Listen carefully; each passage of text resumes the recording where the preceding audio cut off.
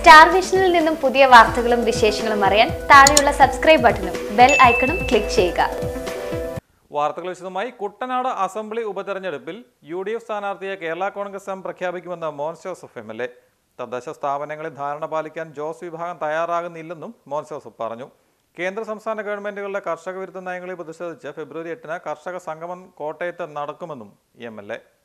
കുട്ടനാട് ഉപതെരഞ്ഞെടുപ്പിൽ കേരള കോൺഗ്രസ് എം തന്നെ സ്ഥാനാർത്ഥിയെ നിർത്തുമെന്ന് മോൻസ് ജോസഫ് MLA പറഞ്ഞു. ഇക്കാര്യം UDF-നെ അറിയിച്ചിട്ടുണ്ട്.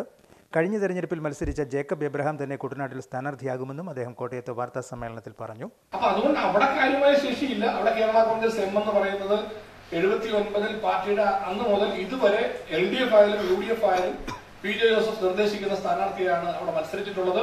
അവസാനത്തെ 2 തെരഞ്ഞെടുപ്പുകളിലും UDF സ്ഥാനാർത്ഥി എന്ന നിലയിൽ KM Mani sir പ്രഖ്യാപിച്ചിട്ടുള്ളത് PJ Joseph sir നിർദ്ദേശിച്ചിട്ടുള്ള സ്ഥാനാർത്ഥിയുടെ പേരാണ്. അവിടെ തർക്കങ്ങൾക്ക് ഒരു പ്രസക്തിയുമില്ല. കഴിഞ്ഞ പ്രാവശ്യം മത്സരത്തിൽ ജേക്കബ് എബ്രഹാമിന്റെ പേര് തന്നെ PJ ജോസഫ് സാറും CM തോമസ് സാറും ഇതിനോടകം തന്നെ മുന്നോട്ട് വെച്ചിട്ടുണ്ട്. പാർട്ടി പരിഗണിക്കുന്ന പേര് മുഖ്യമായിട്ട് അതാണെന്ന് പറഞ്ഞിട്ടുണ്ട്. UDF-മായി കൂടിയാലോചിച്ച ശേഷം സ്ഥാനാർത്ഥി കാര്യത്തിൽ ഫൈനലൈസ് ചെയ്യുന്ന നിലപാടാണ് ഞങ്ങൾ എടുത്തിട്ടുള്ളത്. അറിയിച്ചിട്ടുണ്ട്. UDF-ൽ ചർച്ച ചെയ്യാമെന്നാണ് ഞങ്ങൾ പറഞ്ഞേക്കുന്നത്. UDF-ൽ ചർച്ച ചെയ്യാമെന്നുള്ളതാണല്ലോ. പാലയുടെ കാര്യത്തിലും ചർച്ച ചെയ്തു. കേന്ദ്ര സംസ്ഥാന ഗവൺമെന്റുകളുടെ കർഷക വിരുദ്ധ നയങ്ങളിൽ പ്രതിഷേധിച്ച പാർട്ടി ഫെബ്രുവരി 8 ശനിയാഴ്ച കോട്ടയത്ത് കർഷക രക്ഷാ സംഗമം നടത്തുമെന്നും മോൻസ് ജോസഫ് പറഞ്ഞു. Kerala Congress am working chairman PJ Joseph MLA കർഷക സംഗമം ഉദ്ഘാടനം ചെയ്യും.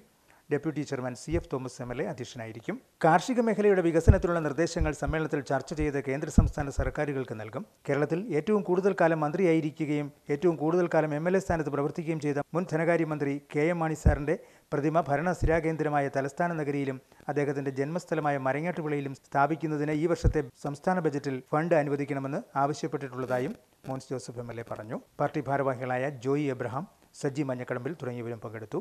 Star vision news, Kottayam.